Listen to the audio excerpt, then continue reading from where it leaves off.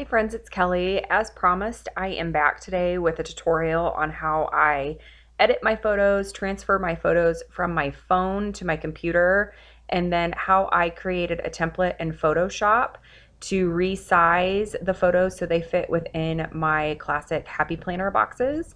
So I'm just showing you a few spreads here. When I get to the photo tutorial, it is just going to be screenshots because I did record it on my phone. But when I transferred the video footage from my phone to my PC, it was kind of choppy. It was difficult to see where I was clicking. So I think the photo still shots that I'm going to show you will be much more helpful. So I will have a link to a blog post in the description box below that will also have these screenshots along with a step-by-step tutorial. So if you want to head to my blog, you can save that to Pinterest, and it is something that you can reference over and over again. So starting on your phone, you're going to want to open your photo gallery. And then in the top right-hand section, there is a search icon, and you're going to want to type in the month and the year that you're wanting to print. Then you're going to want to select your photo, click the share icon on the bottom left-hand side, and then I like to use Picmonkey to edit my photos. I find it to be a really quick and simple process. All I have to do is click adjust, and then I use levels, highlights, and contrast to brighten the photo. And then I go up to the top right-hand corner and click save. Now when this option comes up to save the photo, I go down to the bottom and click save to Dropbox. I have a folder with the month and the year in Dropbox, and I just click save, and then it will transfer the photos to Dropbox, which will allow me to access them on my PC, and then I'm able to easily get them into Photoshop. So now comes time to create the template in Photoshop, and I do use Photoshop CC, so if you have a previous version of Photoshop, the steps may vary just a little bit on what I'm showing you here. But what you're going to want to do is you're going to want to go up to File and select New, and then you're going to want to create a new document that is 8.5 by 11 inches. Again, I will have still shots of all of these steps on my blog, so that way you can head there if you need to take a look a little bit closer at the settings that I have. But now I have this new blank document in Photoshop, and I am going to start by creating a new layer. You create a new layer in the layers panel on the bottom right hand side. It looks like a little square that has the corner flipped up. And then I like to rename my layers according to the number of photos that I'm going to have on this document. So I can fit 20 photos on an 8.5 by 11 piece of paper. So I will have 1 through 20 when I am all finished creating this template. So now I'm going to draw a rectangle on the background using the rectangular marquee tool, and this rectangle needs to be the size of the box in your Happy Planner. So I use the classic size Happy Planner, so my box is going to measure 1.5 by 2.4. Then I am going to go to Fill, which is under the Edit tab, and now I'm just picking a color to fill that rectangle.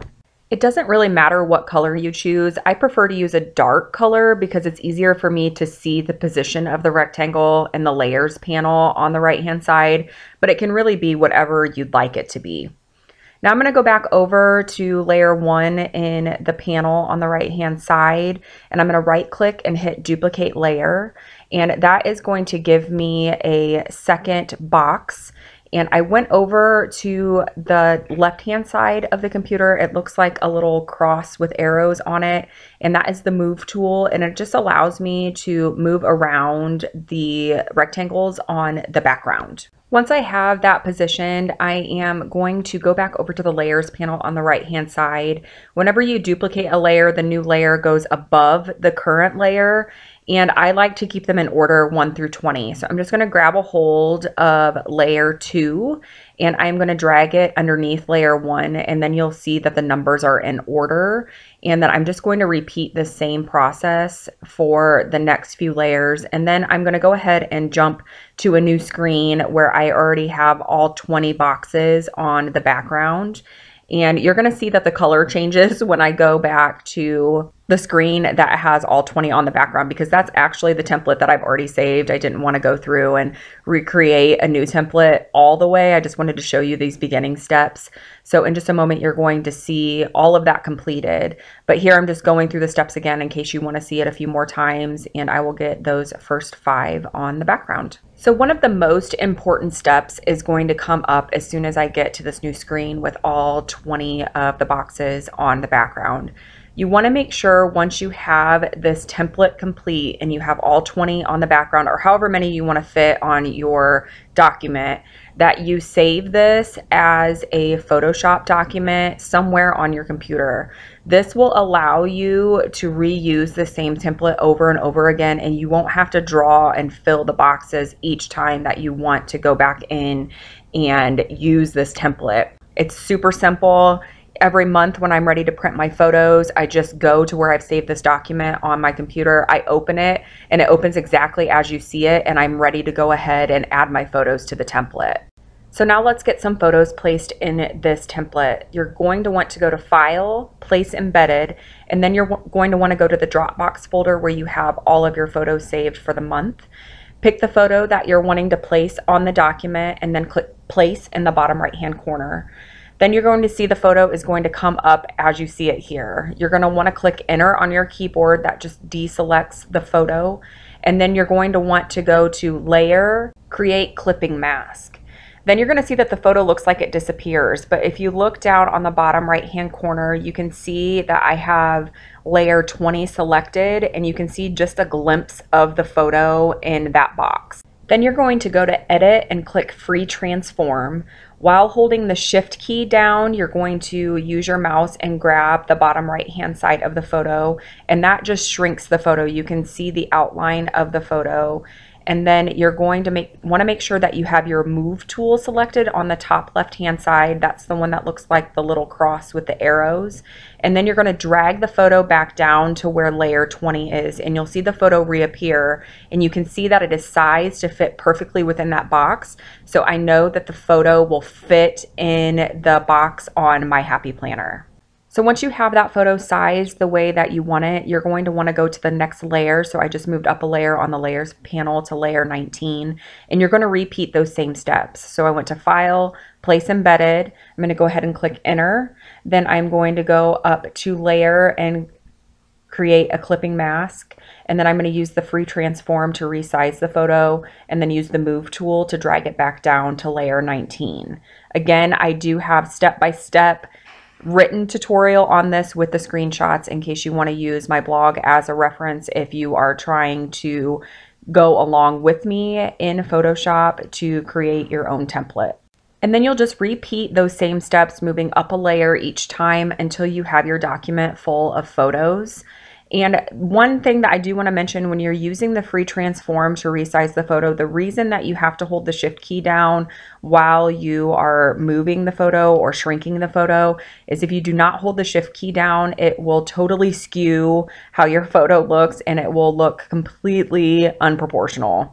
So now once you have all of the boxes full, you're going to want to save this to your computer as a JPEG, and then you can just send it to your printer as a normal photo. So as you can see, this was a really simple process, and again, it is something you can use over and over again every month as long as you remember to save it as a Photoshop document once you have all of your boxes created. So now I'm just going to close out of this, and I'm going to show you how to open the Photoshop document that we created. So you're just going to go to File, click Open. I like to have a separate folder on my computer where I save all of my Photoshop templates. So I'm just going to go to that folder, select the template that we saved, and click Open. And you're going to see that I have a blank document, and it is ready for me to embed my photos and create the clipping masks. And this is what I use month after month. You just have to repeat the steps that I showed you before with the Place Embedded, create clipping mask, and then Free Transform. Now here is a sample photo that I created for my December happy planning, and you can see how all of the boxes are full of photos. They're all sized perfectly to fit within my happy planner, And I just love how simple and easy this process is. And I love that I can fit 20 photos on a single 8.5 by 11 piece of photo paper.